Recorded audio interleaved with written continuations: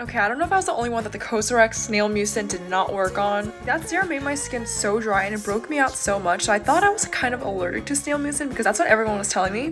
But I've been trying out the Snail Rescue Toner from Peach Slices and I've been loving it. So I just washed my face and my skin's really down, but oh, let me tell you, the texture of this is so much nicer. It's watery, it's liquidy, it's been super hydrating and I haven't noticed any breakout. Like, look at my skin, it's so hydrating and so glowing. It doesn't leave my skin super dry. Like, that's not what Snail Mucin should do. Here are its claims: exfoliating, blemish fighting, dark spot targeting. Yeah, it also says it's a fast absorbing formula, which I did not experience with the Cosrx one, so this one's been really good. And I was really relieved when I found out I wasn't the only one because you guys were commenting that you guys are breaking out from the Cosrx one too, so I don't know, maybe you guys should try this one out. Like, I love that texture.